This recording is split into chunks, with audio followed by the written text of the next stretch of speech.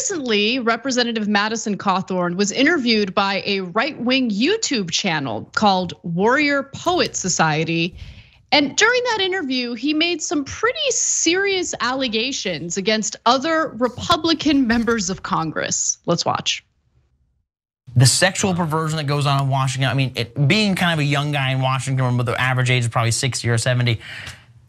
And I look at all these people, a lot of them that I've looked up to through my life. I've always paid attention to politics, guys that, then all of a sudden you get invited to like, well, hey, we're gonna have kind of a sexual get together at one of our homes. You should come. And I'm like, what did you just ask me to come to?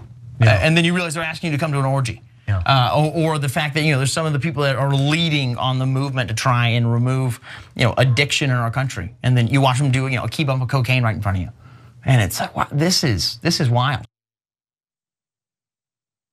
So look, he specifically mentions politicians that he used to admire, right? There's no way this like rabid right-winger has ever admired Democratic members of Congress. So he's specifically referring to Republicans, and he's claiming that these Republican lawmakers have encouraged him to join in orgies with them while they're taking bumps of cocaine.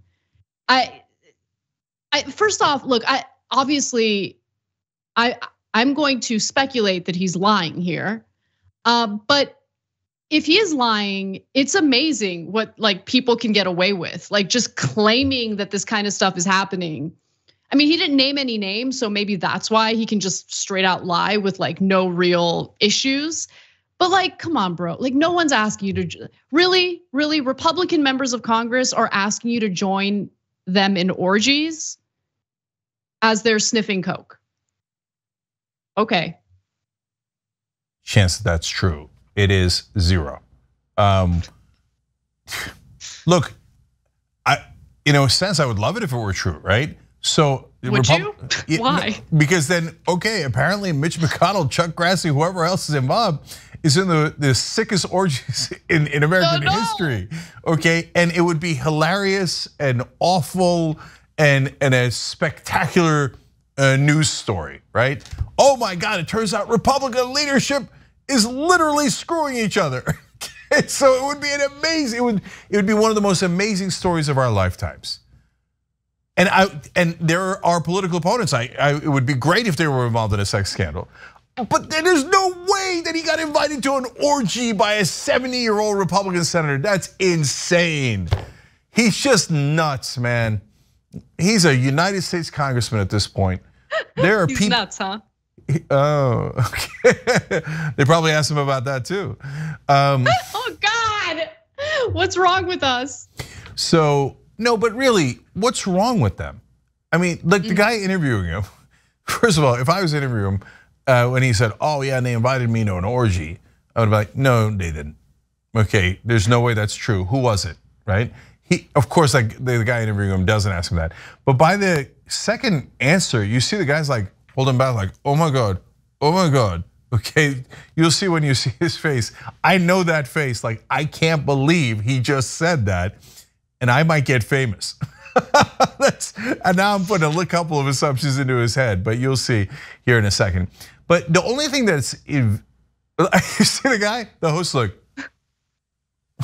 Yep. Yeah, could be. Could be. Okay.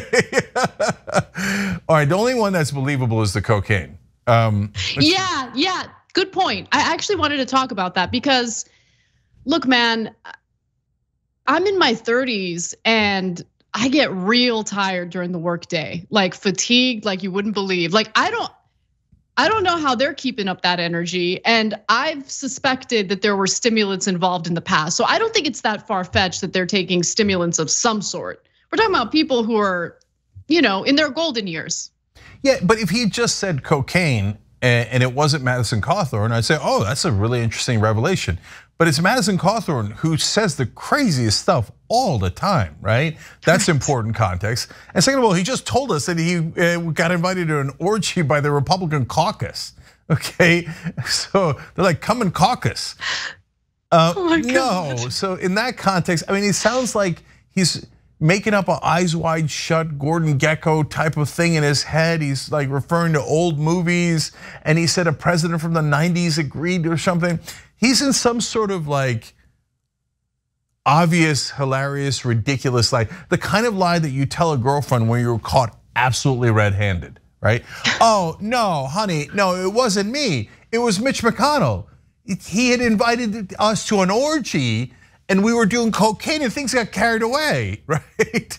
So ain't nobody going to an orgy with Mitch McConnell. That's the least believable lie I have ever heard in my life. Have you seen Mitch McConnell? Okay. Oh my God. So look, I'm not naming names. He just said people that he looked up to. He said Madison Cawthorn didn't look up to any Democrats. So he's got to be talking about Republicans. So now look, I think the interest, well, that's the interesting part of the story. I think the important part of the story is, are Republican voters going to put him back in office? And the answer is, well, look, his district got changed, so maybe the answer is not clear. But if his district was the same, oh, for sure they would. They wouldn't care that he's got clinical issues. I mean, either the Republican voters should be outraged by the nonstop drug-fueled, cocaine-inspired orgies that their leaders are having, but they won't be because no one believes Cawthorn, right? Or they should be worried that the person they elected is mentally ill. Nope, they won't have either one of those logical conclusions.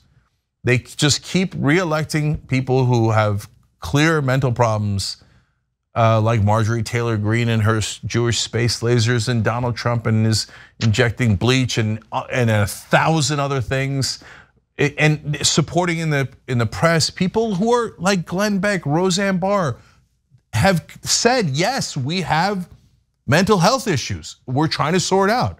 And Republican voters and Republican viewers and listeners look at them and go, yeah, there you go. Let's make up something else crazy. Lara Logan thinks it's the Rothschilds. And Madison Cawthorn is getting invited to orgies. All these things. And to the Republican voters, that sounds reasonable. It's amazing. The one thing I will say is, look, I wouldn't believe it if he said it was Mitch McConnell, but I am amused at like the thought of Elaine Chao like being this like underground cougar, and she's like, you want to chow down? You know what I'm saying? Like that's fun. That's fun. And look, we're talking about consent. They're asking, it's not like anything's forced on anyone. But maybe Madison Cawthorn just isn't into it, Hashtag underground cougar is obviously trending as we speak. And Mitch McConnell, I mean, I could see how he could hide things. He just retreats into his shell. And you don't know what's going on in that shell. And by the way, would you blame Elaine Chao? I mean, I wouldn't blame her. I mean, if she's going, yes, I hear you. Yes, there's an argument to be made that she should be looking for other options. Okay, but guys, by the way, we make fun of all this stuff, but sometimes, very rarely, some crazy sex rumor in Washington turns out to be true. Totally. I used to hear about how there was a Republican senator from Idaho who would go to the men's bathroom in Union Station in DC, that's the train station in Washington, and give out like oral sex to random strangers. And I was like, guys, I hate Republicans too, but don't be nuts. There's no way that's true, right? Wrong, Larry Craig. Turns out he was doing it. And then he got caught in a airport bathroom, and he had the legendary wide stance. He said, oh, no, I wasn't playing footsie with the guy. When I sit in a stall, I have a really wide stance. Sure you do, brother. I'm sure you do. And then all the stories came flooding out about all these guys who had sex with him in his house while his wife's upstairs. So who knows? Maybe there's some old school Republicans still in Washington who are doing cocaine and going nuts in DC. But QAnon, make note, apparently you got the wrong party when you're talking about wild sex parties. Sexual anarchy. Thanks for watching The Young Turks, really appreciate it. Another way to show support is through YouTube memberships. You'll get to interact with us more. There's live chat emojis, badges, You've got emojis of me, Anna, John, JR. So those are super fun. But you also get playback of our exclusive member-only shows and specials right after they air. So all of that, all you gotta do is click that join button right underneath the video. Thank you.